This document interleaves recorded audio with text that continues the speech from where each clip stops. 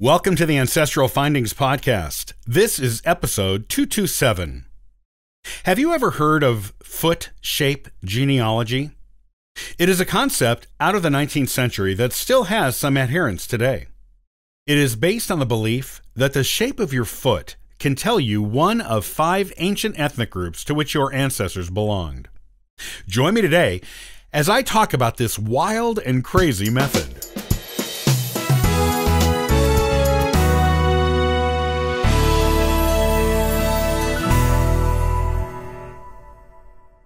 Researching your genealogy is much easier today than in the past. With online records and digitized copies of just about any document ever created, it is possible to trace a large part of your family tree without even leaving your house. However, using records and family lore is not the only method people have used in the past to trace their family trees. In the past, there was a theory that one could determine their ancestry via the shape of their feet. In fact, some people today still believe this method. While the foot shape method is questionable in its accuracy, the way it is used to supposedly determine one's ancestry is fascinating. If you have exhausted all genealogical resources and want some extra ideas on how to trace your ancestry, foot shape may not give you an accurate result, but it will definitely give you some entertainment. Here is what you need to know about it. The exact term for this particular type of genealogy is foot and toe ancestry. The premise is that by examining the shape of your feet, you can hazard a pretty accurate guess as to where your most ancient ancestors originated. Foot and toe ancestry is based on 5 basic foot shapes: Celtic, Greek, Egyptian, Germanic, and Roman. Each foot type has a unique design to it, known as the outline of the foot, and the toe lengths are also particular to each foot type. Among the foot types, the Celtic foot type is the most complex and unusual. With Celtic feet, the foot itself is quite large, but the big toe is short. The second toe, the one right next to the big toe, is exceptionally long, and the other toes are smaller, getting progressively smaller until they end in a tiny pinky toe.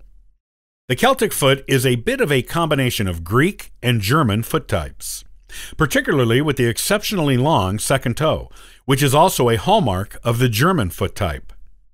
Do your feet and toes look Celtic?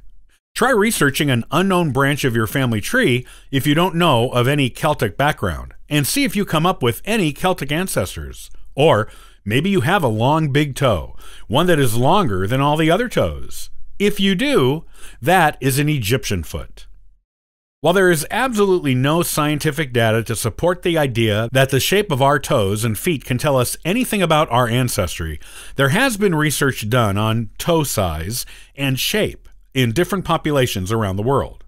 As an example, around the world, it is more common for the second toe to be the longest toe, as in the Greek foot, or foot genealogy theory. Yet, it is ridiculous to think that Aboriginals in Australia had Greek ancestors if they have a second toe that is longer than the other ones, which most of them do. It could be that it is better for balance when walking upright.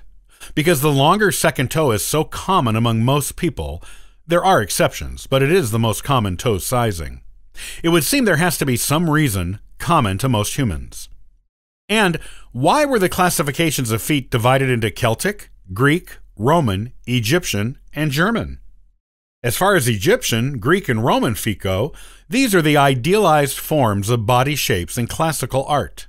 These were the types of art that were revered in the 19th century when foot shape genealogy first came into vogue. And the corresponding foot shapes do tend to match the foot shapes used in art depicting people of these civilizations. For example, in art from ancient Greece, most people depicted do have foot shapes like the Greek shape in foot genealogy. Interestingly, the Statue of Liberty is a Greek-style sculpture, and it also has the Greek foot shape seen in Greek art and in foot shape genealogy. While the commonality of the classical Greek foot shape in ancient Greek art may indeed mean that the majority of ancient Greeks had this shape of foot, It could also simply mean that foot shape was considered the beauty standard for feet in ancient Greece and was used in art whether most people had the so-called perfect shape or not. There are also the concepts of homogeneous groups of people in the foot-shaped genealogy theory, and these concepts are essentially modern inventions. Beginning in the 19th century, ideas of the German people and the Egyptian people came into vogue, with Westerners looking at these nations as being made up of one type of ethnically homogeneous people. However, it is an erroneous assumption. Germany was a variety of different countries, such as Saxony, Prussia, and Bavaria, until it was united into one nation like Germany, and the ancient Romans knew the German people to be made up of a diverse mix of cultures, all living together or near each other. In fact, the term German is an ancient Roman invention because they looked at the people living in the modern area of Germany as barbarians. So, they lumped them together as Germans, thus dismissing the diverse cultures as one uncivilized group. It was much the same with the ancient Egyptians. Ancient Egypt did have culturally homogeneous Egyptians, but it also had a wide variety of ethnicities and cultures from all over the ancient world living there. As the most technologically advanced and modern of the ancient cities of the Middle East, it attracted immigrants from hundreds and even thousands of miles around. Ultimately, using foot-shaped genealogy probably has nothing to do with your actual ancestry.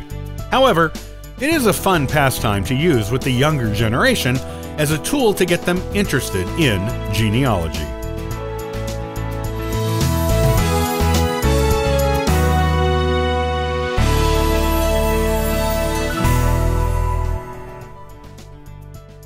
Join me the next time and I'll talk about why the French enjoyed much better relations with Native Americans than other European groups when they first came to American shores.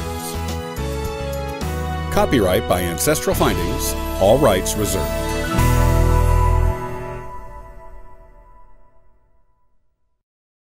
Tune in for the next episode. Subscribe to our podcast on iTunes and follow us on Facebook.